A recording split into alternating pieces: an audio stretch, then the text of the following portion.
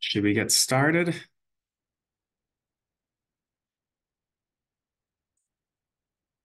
So welcome to this is our pharmacy ethics web series, co-hosted by the Skaggs School of Pharmacy and the University of Colorado's Center for Bioethics and Humanities.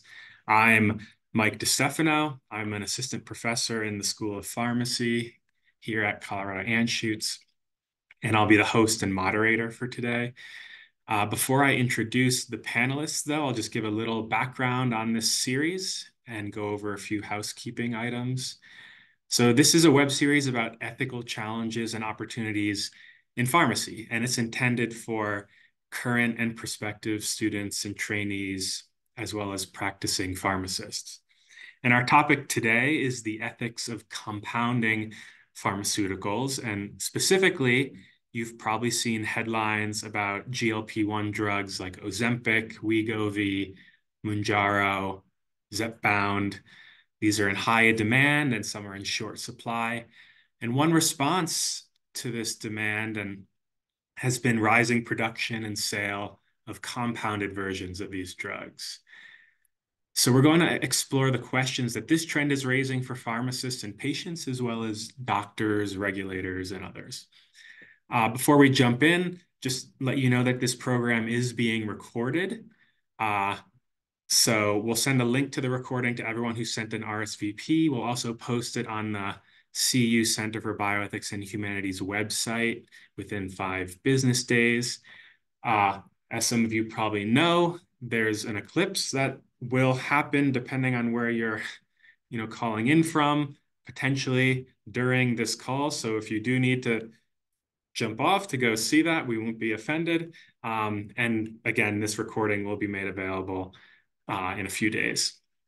If you have any questions for the panelists today, feel free to put those in the chat. We also had a ton of questions submitted in advance, and so I will try to get to as many of those as we can today. And then after this program, you will receive a very short survey, and please do fill that out. We use your suggestions to improve the program and select future topics for the series. And with that, I will briefly introduce the panelists. Their full bios will appear in the chat if you are interested. So with us today, we have Dr. Andrew Timothy Kraftson. He's a clinical associate professor of internal medicine and the director of the Weight Navigation program at the University of Michigan Medical School. And then we have Dr. Gina D. Moore. She's the Senior Associate Dean for Operations and Regulatory Affairs and an Associate Professor at the University of Colorado Skaggs School of Pharmacy and Pharmaceutical Sciences. So welcome to both Drs. Kraftson and Moore. And we're going to introduce this topic today with a 3-minute clip from an NBC News story that just aired about a month ago. The same length. For New Jersey hairstylist Kelly Fadigan, maintaining a healthy weight was never an issue until she had a child. I had my son, and we all know after 30, things just kind of start to change. Fadigan wanted to try Ozempic, the diabetes medication that is also shown to be effective and popular for weight loss. But the reality was at $800 a month, it wasn't something that was sustainable for me.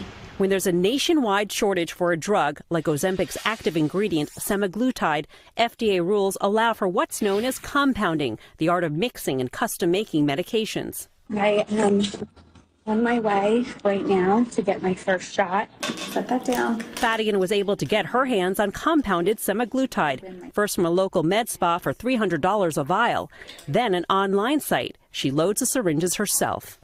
I was just told to sanitize the top of it each time. Pull back a little bit. Robin Bogner is a professor at the UConn School of Pharmacy and teaches proper compounding techniques. When there's need and there's a profit, people will get involved in compounding. Dozens of compounding pharmacies across the country are mixing their own versions of compounded semaglutide. And while some of the facilities are inspected by the FDA, the drugs they make are not. The agency has issued warnings that compounded versions of semaglutide may carry more risk and negative side effects. The big issues with obtaining compounded semaglutide is I don't know where these molecules are coming from. I don't know how pure they are. What else is being added? Social media sites like TikTok are flooded with influencers plugging promotions for various compounded medications. You have a discount code, so you're going to use my code Lauren50. Our team wanted to see how easy it was to get compounded semaglutide. We tried 8 different telehealth sites that didn't require any blood work. Using our real health information, we shouldn't have been approved, and all but 2 sites did turn us down. But with one, after a quick consult with a doctor. I'm qualified. Okay, 5 questions and that's it. Great. This nausea kind of sucks. Kelly Fadigan has documented her experience on TikTok and is now sponsored by a telehealth company. She says she's comfortable with the choice she's made. I feel like when you feel like you have no other options, you jump for it and do what's necessary. For her, the reward outweighing the risk. For NBC News, Melissa Lee, New York. Okay, thank you for that, Malia. And Dr. Moore, I believe you brought a few slides of introduction to give some additional context on this topic. Great. I did. Thank you. I know I can't help myself. It's like the pharmacy professor in me. But at any rate, so I thought the video was great. It painted a great picture of a lot of the issues I think that we're going to talk about today. I just captured a few slides. I promise I won't do too much other than the quick, maybe a couple minutes just to give an introduction. But as the video touched on, the ads are out there. When I did a quick look of ads that are out there on the internet, it's truly crazy. I get ads via social media myself pretty commonly. But I think a couple things are worth pointing out here. Generally, the compounded meds tend to be run about just under $300 every 4 weeks, which tends to include some type of appointment or monitoring, which is unclear exactly what that means because you're getting just glossy ads on a website. But I think it's important to also note a few things about this. The compounded meds come, as best as I can tell and as what I can see, in vials. So many of the adverse events that have been reported to the FDA and others are some of the dosing errors that individuals just don't understand how to dose and self-administer, as opposed to Ozempic and other medications that are packaged in self-injector pens that make it much easier for patients. So I think that's important to consider as well. I wanted to point out these are the FDA approved agents. You probably know them just as well, if not better than I do, of all the different drugs that have been approved in this class in the last several years. But I think it's important to note, you can look at the trends of 2023, 2024 in terms of the adoption and revenue associated with these drugs, which you all know is quite expensive. And I think the thing to consider as we go through this is access and affordability of these medications. And that really plays into ethics questions. If you look at just the phase 3 trials, and I think this is important to consider, there's a whole lot of drugs that are coming down the pipeline in the next several years. These are just the phase 3 trials. There are many more in phase 2 as well as phase 1. So you'll start to see a number of different medications that are in clinical trials that'll hopefully soon to come to market. We might see a little more competition in terms of pricing and availability of these agents as they become more widely available. Unclear at this point, though. Clearly, a lot of these are still quite expensive. I think it's important to point out, and I want to just spend a minute on this, compounding pharmacies that we refer to. There's 2 types of compounding pharmacies that we might refer to. 503A, which are the traditional compounding pharmacies. So pharmacies really built on compounding. If you think of the history of pharmacy, that is the traditional type of compounding pharmacy. They produce compounded prescriptions for individual patient orders. They're not preparing those in bulk. The oversight or the regulatory agency that inspects those pharmacies or the State Board of Pharmacy. Each of the boards have rules that govern compounding practice. They're regulated by also the United States Pharmacopoeia, Product dating is generally beyond use date. And FDA inspections generally are just for cause, as opposed to the 503B, which are the large compounding pharmacies. Those are actually registered and inspected by the FDA. Granted, the FDA has limited capacity to inspect all of these 503B pharmacies, but these are the facilities that manufacture drugs in bulk. Typically will sell to hospitals or to physicians or clinics as opposed to direct to consumer. They are, in fact, regulated by the FDA, regulated under what's called CGMP, or Current Good Manufacturing Practices. They are randomly inspected by the FDA, but again, the FDA has limited capacity with all of their inspectors to really look at these. But the 503B do have a higher bar in terms of some of the qualifications and inspections and documentation that they must provide in terms of both stability and sterility. We'll talk about these. I'm going to stop at pause right here because I think we're going to get into a lot of the questions, but I think some of the safety concerns that we're going to talk about deal with some of the salt forms of semaglutide. There have been certainly reports of counterfeit semaglutide. Just recently, a product purchased within the U.S. supply chain at a New Jersey retail pharmacy contained insulin as opposed to semaglutide. Questions about medical spa oversight, and I would offer, and I think you all know, that these drugs are not benign, that I think we'll talk about a little more detail. So I'm going to stop sharing and turn it back over to you, Mike. Thanks so much for that overview. So we'll start with just a straightforward question that either of the panelists could feel free to answer. But, for those who are not familiar with the clinical data on these drugs, what is it that we know about the effectiveness of these drugs for weight loss? How well do they work? I can take a stab at that. So the medications work very well, and for a majority of people. So we know that for a highly effective medicine such as semaglutide, you're going to get in clinical trials for folks who are also on lifestyle intervention, over 90% of the individuals will lose at least 5% of their weight, which is considered clinically meaningful. And as you go up to different weight loss markers, you'll have a lower percentage, but still quite significant, such that for something like tirzepatide, you'll have over a third of the patients being able to lose 20% of their body weight. So if we think of bariatric surgery in that 30 to 40% total body weight loss category, these medications are starting to approach that of procedures. So it is quite significant. And for the way that it works, and we probably will talk about more the specifics of how they work, but for some individuals, it is transformational in how they navigate through hunger and cravings. And what do we know, I guess, right currently about how long patients have to be on these drugs, right? These are obviously not, one injection and done, but there's some long-term use that's required, correct?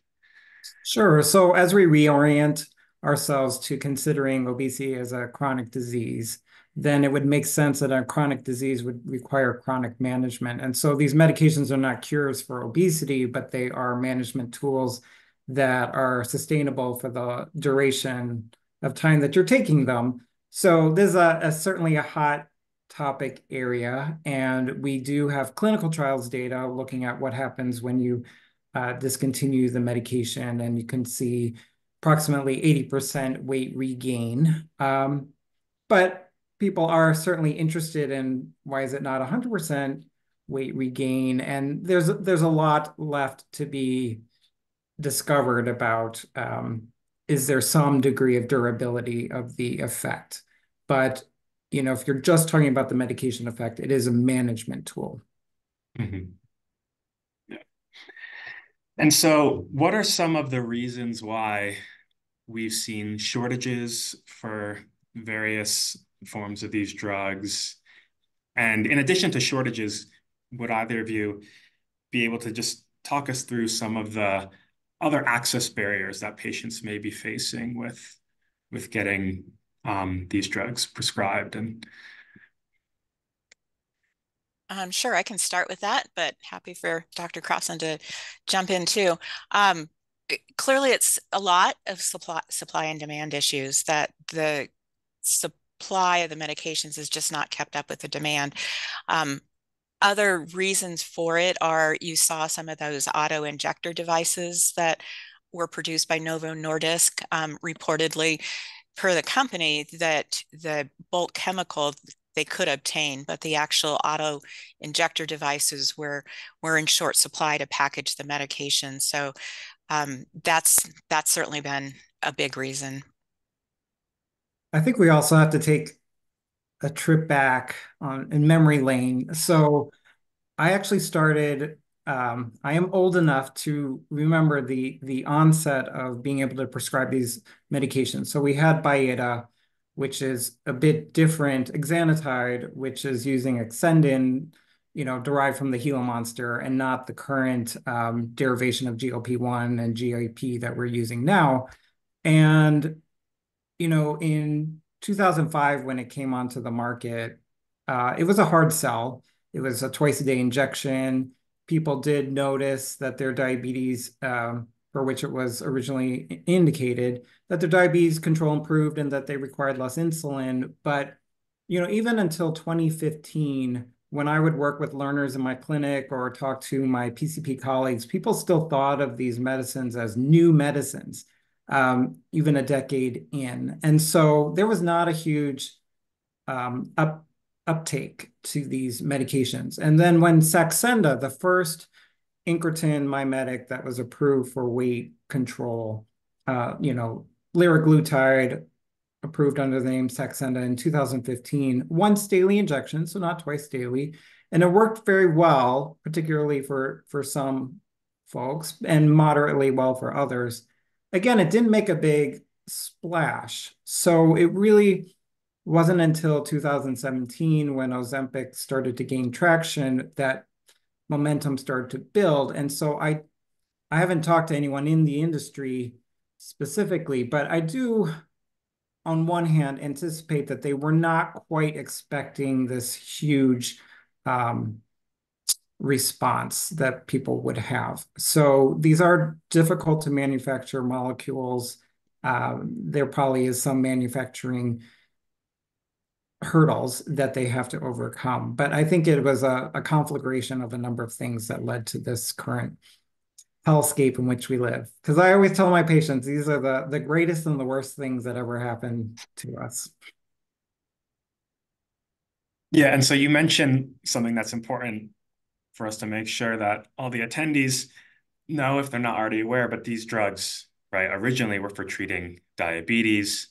Now there's these weight loss indications. And so these shortages, when they exist, impact more than just patients who could potentially benefit from the weight loss effects, but they also will impact patients who need these drugs for their diabetes management. So that's something that we should be considering when we start thinking through, impacts on equity, right? And who's able to access these drugs and at what cost. And so shortages are one of the barriers, but it's also been the case that at least for weight loss indications, right, it has been difficult to gain access to these drugs, whether or not there's a shortage. And that's due to, issues around cost and, insurance design. So, just based on your personal experiences as, prescribers, dispensers, what are some of the barriers that patients with different types of insurance might face when trying to obtain these drugs for weight loss? Or those without insurance, right? So, Gina, did you want to start, or I can? You're probably on the front lines of it, but I, certainly, I can just speak from looking at, some of the insurance plans that we're involved with, and the questions of Medicaid in particular, whether Medicaid will pay for those drugs. Medicare just announced that they're going to pay for the drugs for indications for primary prevention or prevention of cardiac disease, but certainly cost. You know, most health plans will have what they'll call a formulary or some type of prior authorization criteria because of the expense of these drugs, meaning that you'll have to often try less expensive drugs or other older, if you will, more established drugs first before you might progress to one of the GLP-1 drugs. Yes, and I mean, we could go on and on about this. So the formularies, the prescription benefit manager that works for the insurer that someone is employed by, they're making these behind the scenes deals, and those deals can change from year to year. But with the explosion of the incretin mimetics onto the scene, people are doing the math and realizing, if the pharmaceutical companies are not playing ball in terms of cost reduction, and if insurers are bearing a significant portion of the costs, and there's not as much cost sharing with the employer, I mean the employee or the individuals, then some of these systems are going to go bankrupt. And as much as I want to advocate for patients that,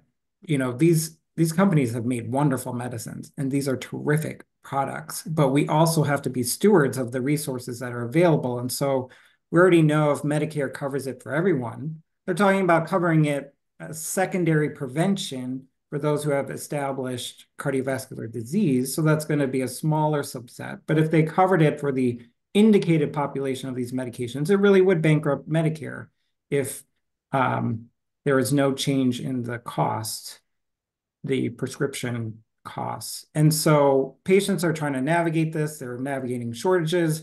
Their insurer may decide, oh, we covered it this year, but not next year. We had with medications like Ozempic, FDA approved for treatment of diabetes. Wegovy, FDA approved for treatment of weight. Well, there was a time when there were insurers that thought, Ozempic's a great medicine.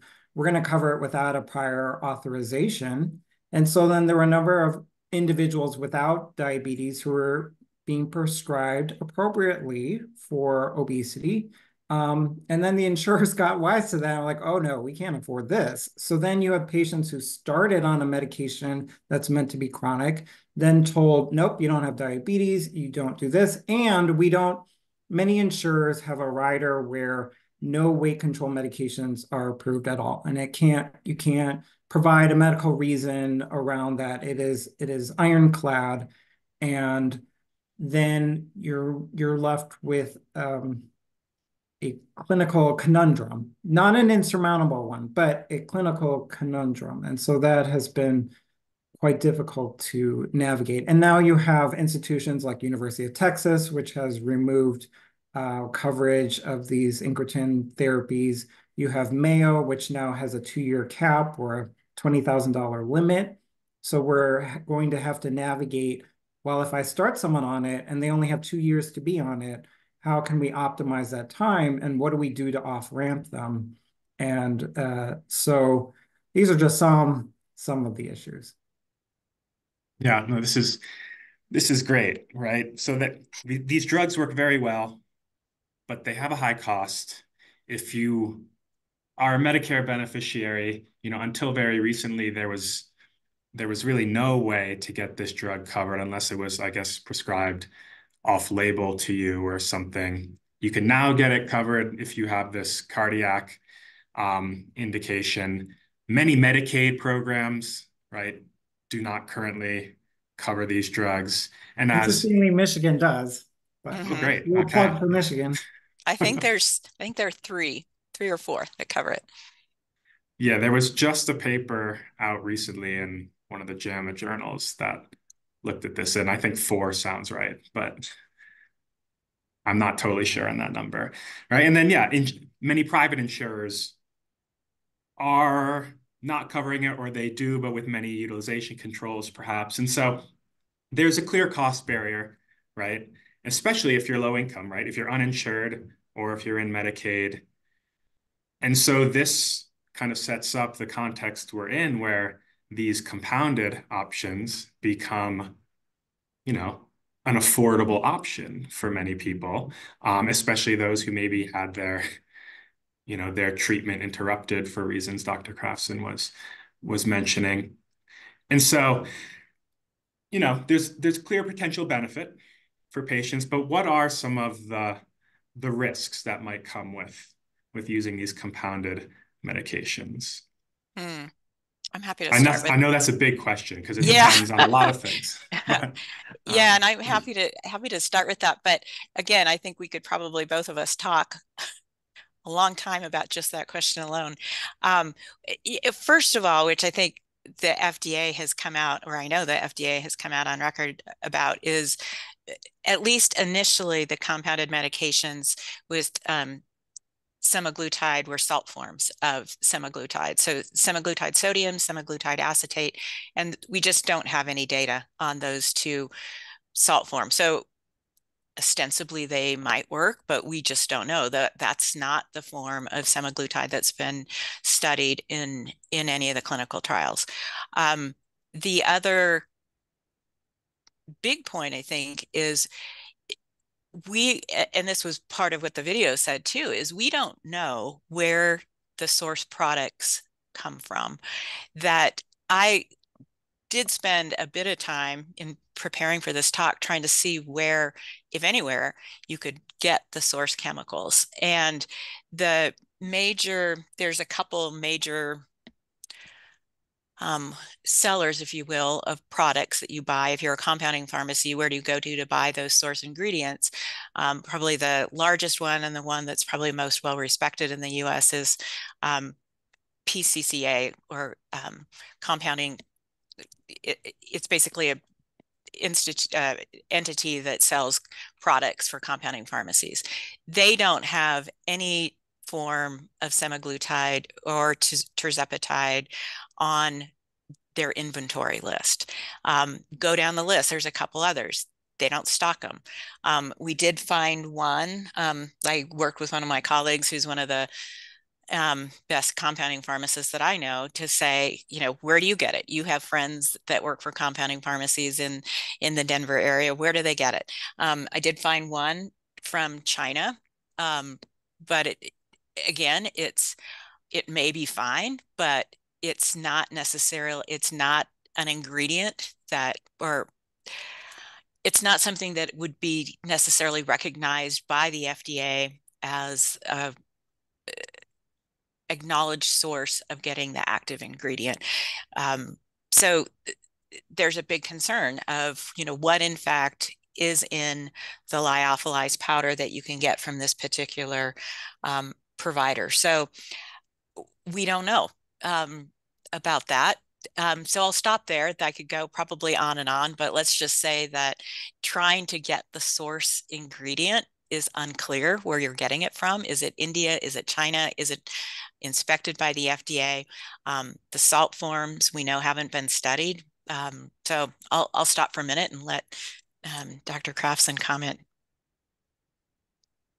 Yeah, so I think the pharmacologic safety issues are well summarized, but there are a lot of other factors that need to be considered. One being the further erosion of the relationship with the primary care provider and the medical home model. You are divorcing care away from someone who is supposed to be your advocate and know what's going on. You're doing this relatively a lot of times in secret, where you're using either the medical spa or the other institution. They have sort of their paid individuals who can write a prescription for you. We have a simplification of obesity care, as if we can medicate it away, as if it's not the complex condition that it is, as if it doesn't involve so many other aspects. So I've been doing obesity care for 15 years, and I can tell you, when I started this, I had other colleagues, endocrinologists, who were like, why are you doing that? It's such a waste of your brain. This is such an easy thing, or kind of a mindless thing. You just tell them exercise more, eat less.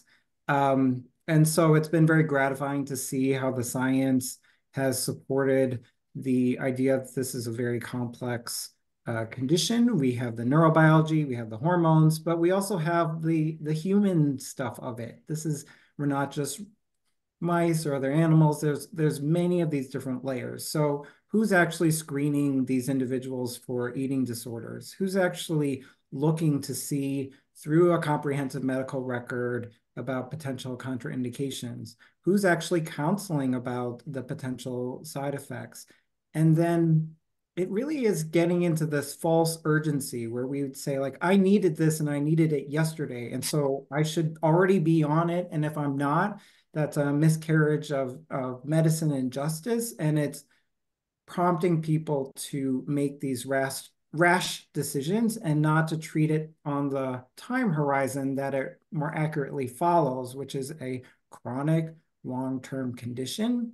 And it's making it seem like the choices between no treatment and amazing treatment. And so I am depriving them if I don't then consider compounded medications. And that also is a false dichotomy that we need to address. So I'll stop there because I keep blathering on, but there are many of these other factors that should be considered when talking about compounded prescription. And the fact that people are profiting off of what they're giving.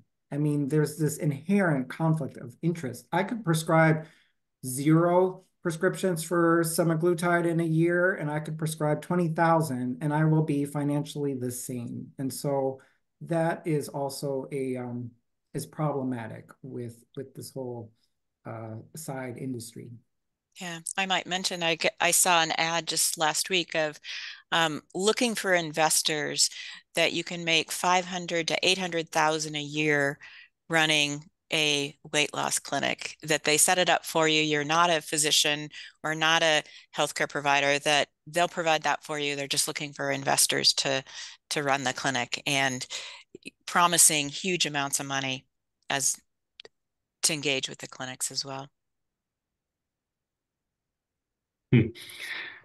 So if a patient came to you and mentioned that they're considering a compounded, GLP-1 product, what questions would you want to ask of the provider or the compounding pharmacy? What questions would you want the patient to be able to ask and have answered so that you could feel comfortable, if you could feel comfortable with them using this drug? Okay, I'm happy to start. And I will disclose that I'm on one of the trials at our campus. So I've given this a lot of thought personally, with what kind of next steps for me personally, and what I might do or might not do. I would, first of all, I'd want to be managed by somebody like a Dr. Kraftson, or my primary care provider that knows what they're doing. And there's a lot of other concomitant factors that you're going to look at, such as your lipid profile, your blood pressure, other risk factors associated with why you might be taking the medication. I think that's very important. It's very frightening to me to see some of the ads for the weight loss clinic, like you only have to be checked once a year. That's very concerning to me as a potential patient, that you're not going to have, I think, the appropriate amount of oversight to ensure the safety of those medications. So I think it's important that you're working as part of a provider that specializes either in weight loss in conjunction with your primary care provider, or your primary care provider if they're trained and comfortable providing those medications. I think in terms of the pharmacy, I'd want to know, where is that pharmacy? Who's compounding it? I think there's a couple in the Denver area that I would trust.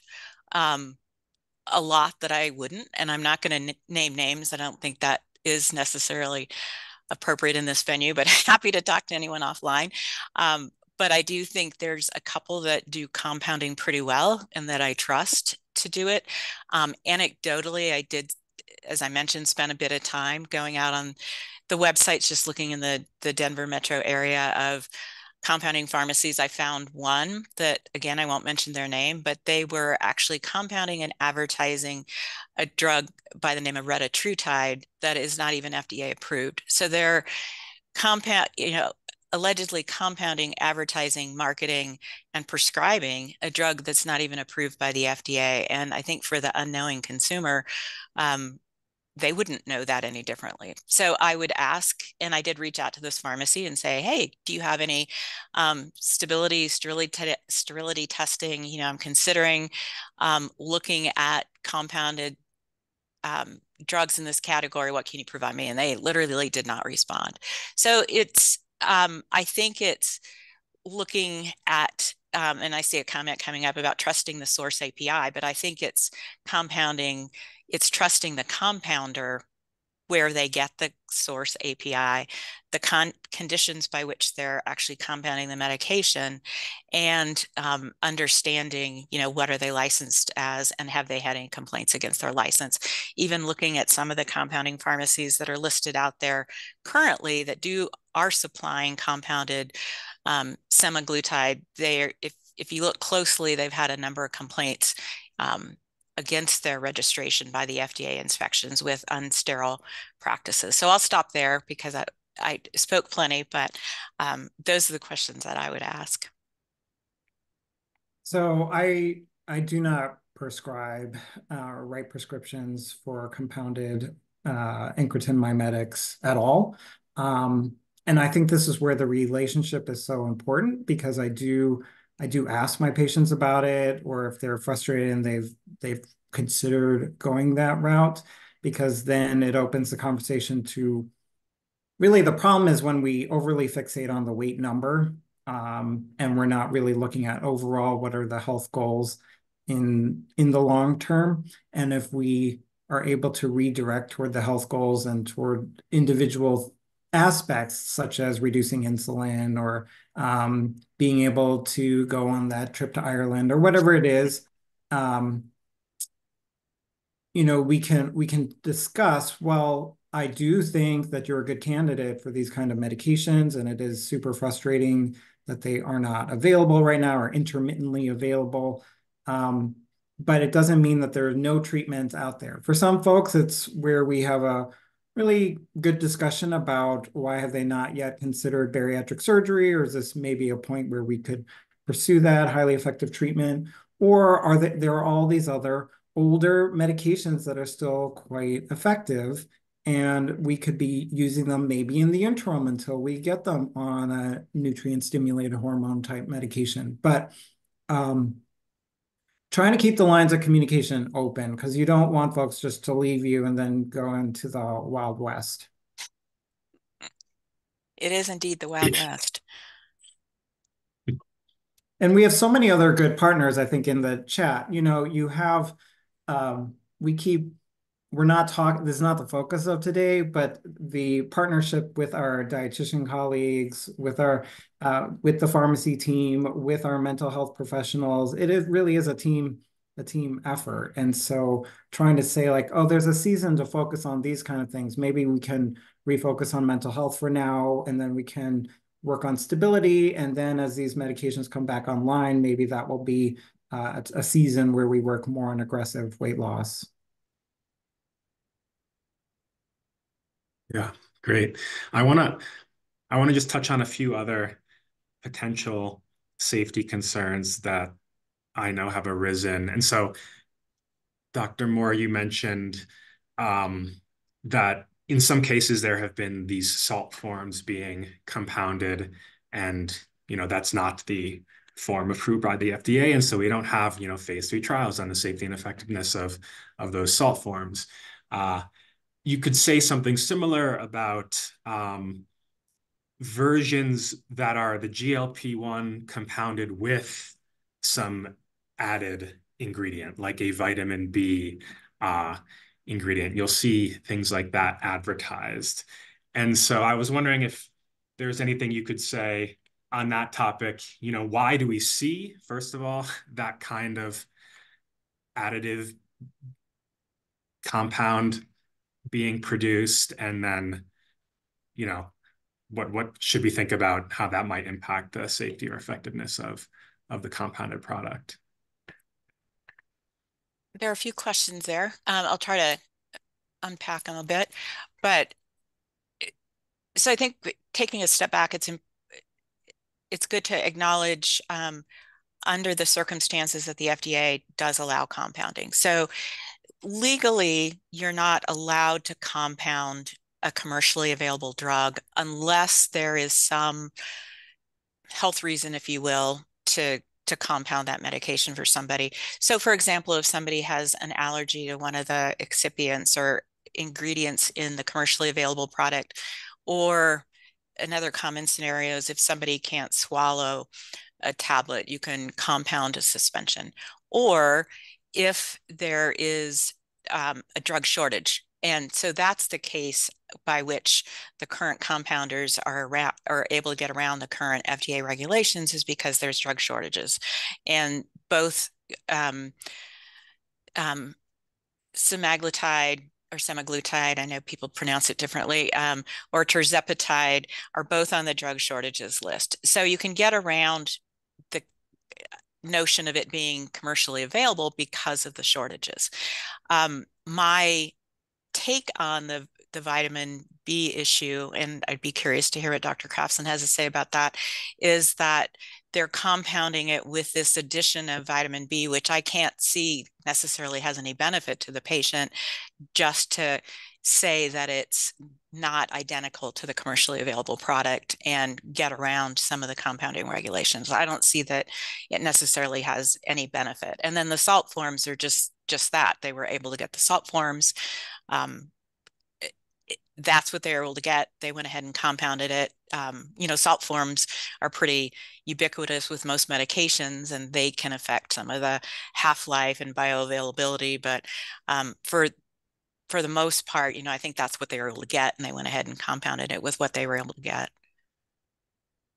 Yeah, I think there's some non-rigorous, poor study about how B12 might decrease the nausea, but I think it pretty much is not sound. And it goes in, there historically has been this idea where B12 would help people lose weight. So some people take B12 shots because they think it helps them lose weight. So it is continuing this preying on folks to make things sound super healthy, and that this is just part of this, medical spa kind of thing, exclusive, but at some affordable price, which really is not addressing any of the health equity problems. So I think it's more of the snake oil vein of things rather than any true science. And, am I correct in assuming that, were these shortages to end and supply of these drugs were to become sustainable over the long term, this combining of the GLP-1 with a B vitamin or something would be a way forward for compounders to continue providing this type of product legally? Or is that not correct? I think it's make as much as you can, make as much money as you can until the FDA or Lilly or Novo Nordisk sends you a cease and desist letter, is my take on it. I think that we're in this window right now where compounding is available. They're able to provide it and provide access at a lower cost. I know of a few individuals and friends that have benefited themselves personally from taking compounded medications. But I think that it's not an altruistic intent from many of these compounders. I think that they're probably going to continue to make as much as they can until they get shut down. I'm hopeful that once more of these medications get on the market, I'm encouraged by some of the results of the cardiac trials that I think was certainly compelling for me as an individual. But I think more importantly, I think we can view this as a chronic disease and view some of the cardiac protective effects as beneficial for patients. And hopefully with more drugs coming on the market, we'll start to see the prices come down, and hopefully the medications become more available and more affordable for patients. And I'll note, I think you're right that as more of these drugs come on the market, competitive forces should push prices down somewhat. But I'll add that it is also likely that, at least semaglutide will end up being one of Medicare's selected drugs for price negotiations in one of the, upcoming years, if not next year. And so that will be another way that the price may end up coming down, and, access could be expanded to those who can really benefit from these drugs. We'll shift gears a little bit away from these safety concerns. And, I think you mentioned in your slides, Dr. Moore, that the 503A, so the traditional compounders, are generally overseen by state boards of pharmacy, not the FDA. And so I'm wondering if, you could speak to what steps some of these state boards of pharmacies have taken to regulate traditional compounders in this context of, GLP-1 drugs, or, or on the other hand, what could Colorado consider to promote safe, effective, equitable use of these compounded products? That is a hard question. Our state of Colorado has fairly lengthy compounding regulations written in the rules in the State Board of Pharmacy, and the board inspectors are quite diligent, I think, when they come around and inspect pharmacies. And I don't practice in a dispensing environment any longer. I teach pharmacy law, and so I don't work in that environment. So I defer to maybe some of my colleagues that do work in that. I think that where some of the Wild West occurs is, and this is not to pick on physician colleagues, because I think there's a lot of very good physicians out there doing a lot of good things, but our rules in Colorado allow physician delegation for most any task that's within the physician scope. So I think that you've got cases in which there's med spas and others that are delegating some of those compounding and dispensing roles to individuals that don't operate under the strict rules that we do as pharmacy. I think we tend to have our pharmacy lens on in terms of how we think of it. And that's not to say that all of the pharmacies out there are perfect. There's plenty of examples of individuals that aren't, but for all intents and purposes, we have to, if we want to keep our license and registration in good standing with the board, we have to follow those rules fairly carefully.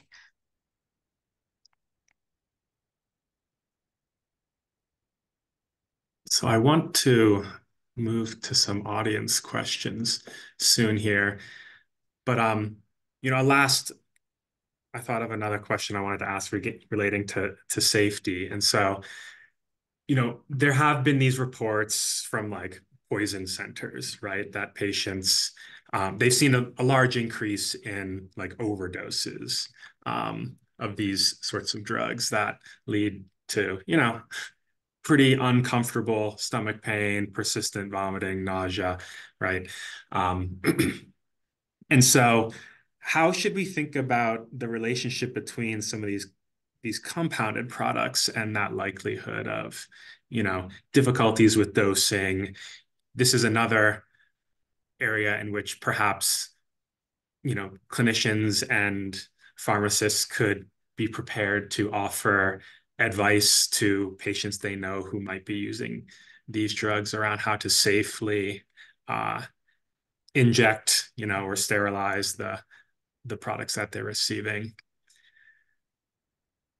Yeah, so the reports I've seen come out mostly relate to those vials that we saw pictures of earlier, as opposed to the auto injectors that you can dial up your dose or come prepackaged with the correct dose, in which patients don't know.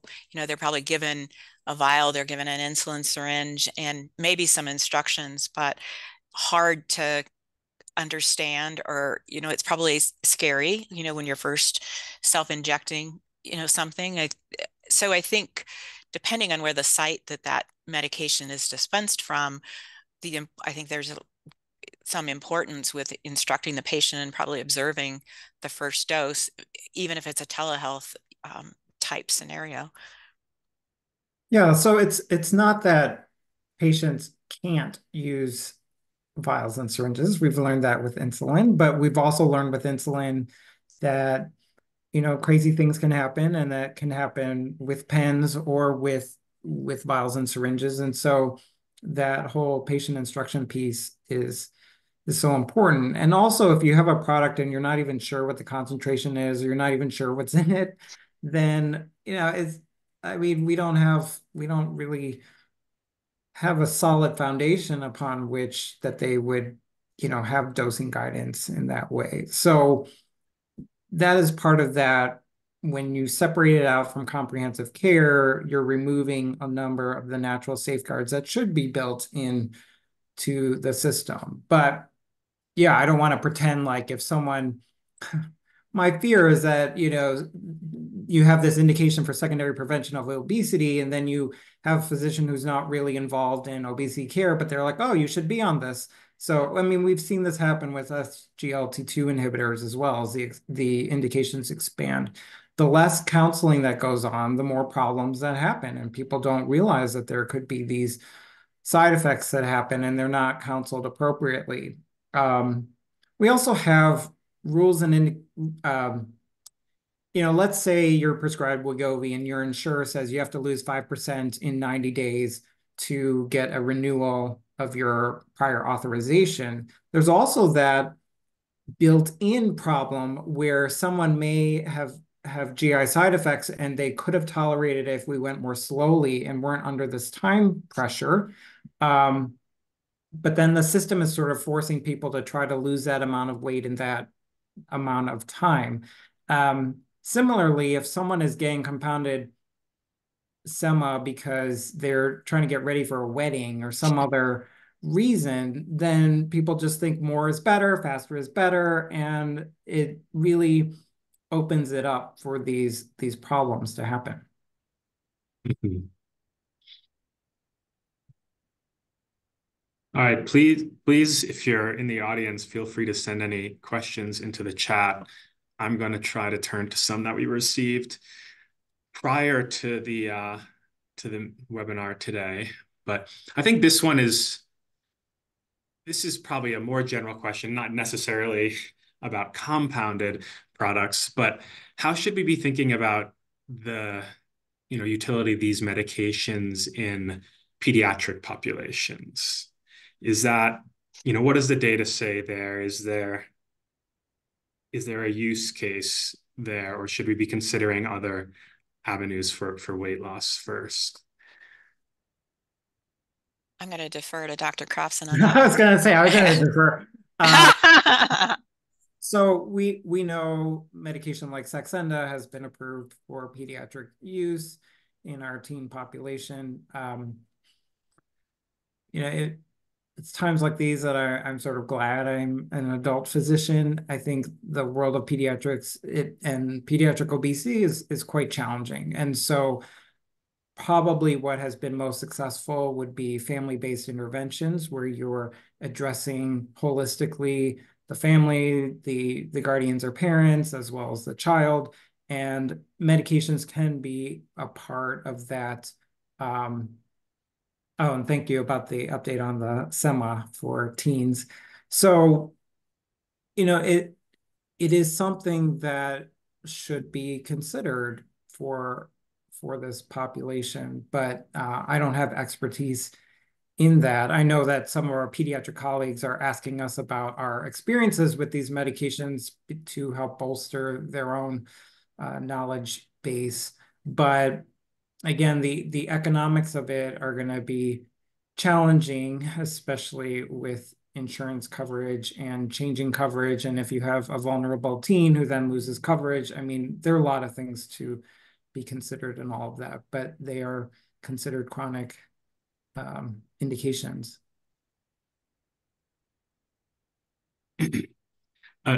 Another audience question we had received pertains to sublingual compounded semaglutide. I have seen this type of product being advertised here in the Denver area on websites. You know, what should we be thinking about that? Is that going to work the same way as an injected, you know, semaglutide will, or do we not know much about how that might work? I know now the other way we might answer this question is, you know, what sorts of trials are there for oral GLP-1s underway, you know, in phase 3 or phase 2 or whatever? Well, this is not an area that I was able to find a lot of information about, but my understanding on that is that they're taking commercially available Rybelsus and essentially compounding them into troches so that they're dissolved sublingually. Our guts do a pretty good job of breaking down peptide molecules and therefore not as effective as the injectable route. But the idea is that if you take them sublingually, that you'll get more bioavailability as opposed to, you know, the bypassing the liver and making it more readily available. But I've just not seen, I think it's from what I can see, more of a theoretical argument. I don't know. I haven't seen data on it, but. Yeah, the updated oral sema is supposed to surmount the bioavailability issues with Rybelsus, because those of us who have used Rybelsus, you know, if I basically never use Rybelsus because I would rather, I can almost always convince someone to go on a once weekly injectable if I feel like that is what they need. You know, it just takes a little bit of education, a little bit of showing them the injection devices, and it tends to be more effective than Rybelsus. So the updated oral sema will fill in a gap, hopefully be less subject to shortages. And then the smaller molecule incretin mimetics that come out will also be trying to address this issue as well as some of the cost issues. So there's some positive things ahead from an oral standpoint, but for the majority of my patients, the injectables it's a surmountable issue. So yeah, and I have no knowledge about the sublingual question. Well, we're nearing the end here. I want to give either of you any last opportunity for parting statements or wisdom if you'd like, though no pressure. Up to you.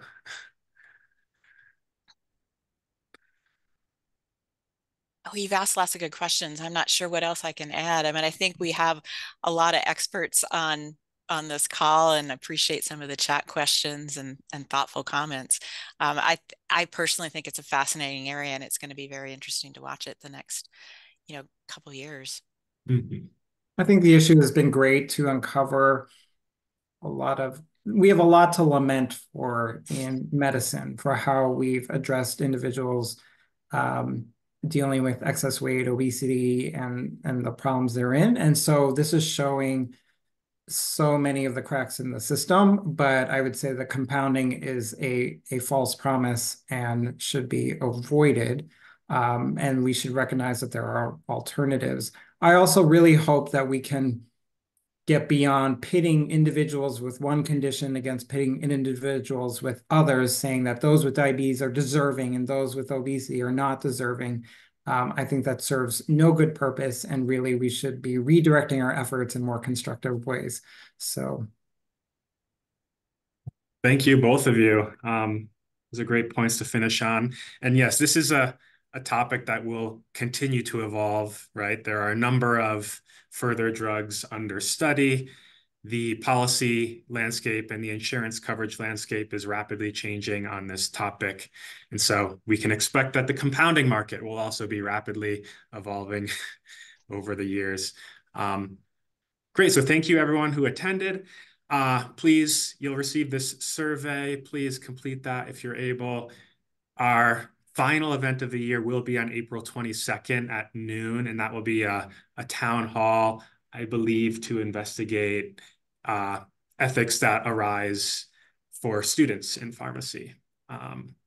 So again, thank you for attending. And this recording will be available in a few days. Thanks for having me. Really appreciate the opportunity to contribute. Yeah, thank you all.